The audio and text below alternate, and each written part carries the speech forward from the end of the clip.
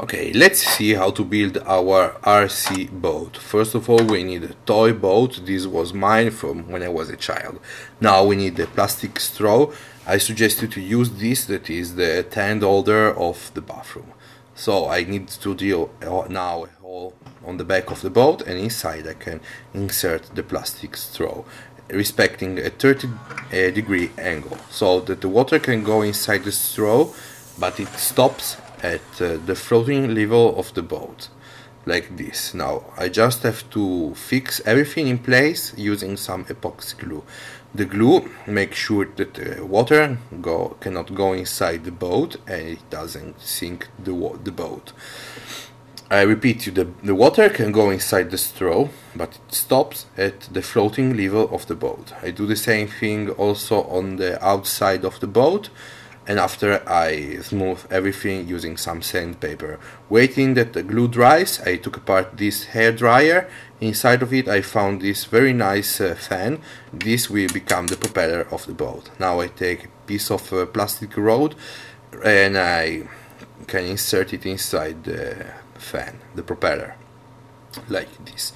Now I take a piece of wood, I shape it like the front part of the boat, and I glue it in place. This will become where I can fix the motor. This motor is very powerful. I took it apart from a small drill. It's a 12-volt motor, very small and powerful, so I can secure it in place, but before I have to insert the plastic rod where goes the propeller. So this is how it looks when everything is connected together. We have the motor that spins freely, the propeller underwater, and now we just have to make the electronic to control the boat. So at a local shop, a discount shop, I bought this RC car. This was very cheap.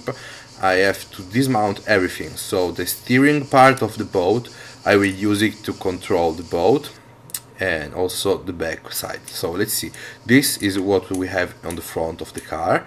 We do the same thing, dismounting also the back part. The wheels are not needed, but the small engine will not propel the boat. It will control the bigger engine. So let's see how. I connect on the front of this little motor a piece of iron wire. This will work like a relay. So let's see, now that I assemble everything together, how it works. We have the RC controller. When I accelerate with the controller, I will make a movement on the little motor like this. This, I repeat you, will control only the bigger motor.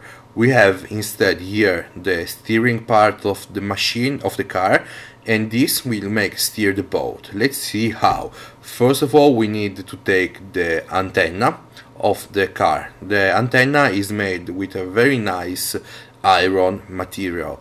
We can see that on the back side of this antenna we have a small ring.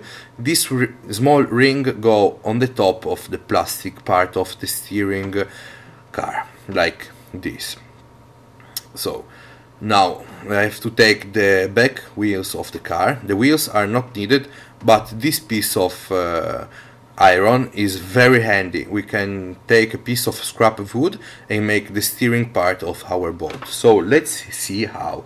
I connect behind the boat this piece of plastic wood and I drill a hole all the way through. Inside these holes goes inside this piece of iron, and I secure it using the original plastics that holds the wheel. Now with the scrap wood, as I told you, I shape it so that I can make the boat steer like this. As you can see, it turns very easily without problems. I remove the top part of the boat, and here on the plastic I can secure the brain of the boat with the batteries and all the other components.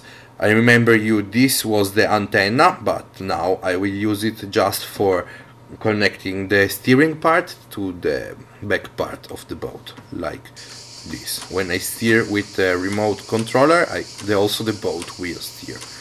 Very nice and easy. Now, you remember this small engine? This will work like a relay.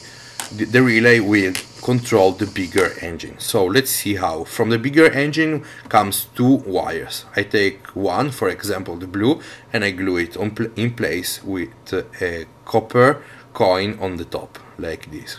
I take a new copper wire and I connect it on the iron wire of the little engine. This will make the contact between the coin and the other wire you can see on the left, on the right.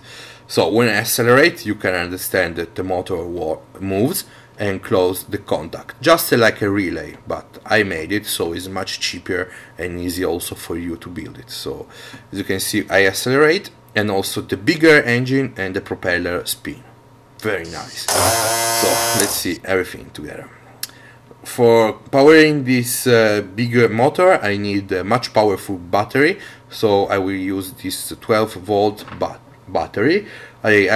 I just have to connect now all the wires following this schematic that you will see now on the top of the screen. If you have problems so that the propeller spins in the wrong direction, you just have to invert the polarity of the battery, so positive to negative and negative to positive. Now the boat is ready, just see how it works in the water.